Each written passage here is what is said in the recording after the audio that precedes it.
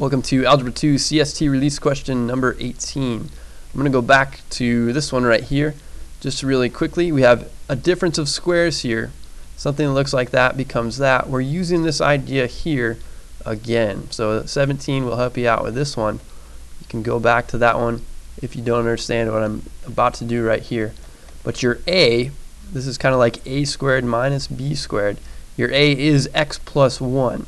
And so when we factor this out, remember it's a plus b times a minus b. But your a is x plus 1. So in place here of a, I would put x plus 1. I'm just going back to this idea right here, a plus b, a minus b. So we have a squared term right here and a squared term right here.